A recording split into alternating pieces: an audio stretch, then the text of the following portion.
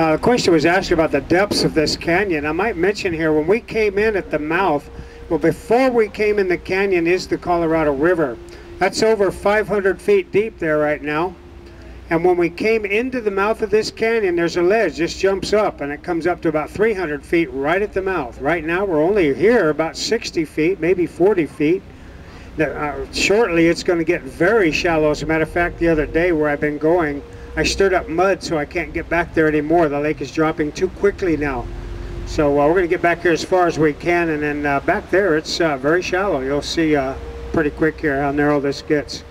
And gets very shallow back here.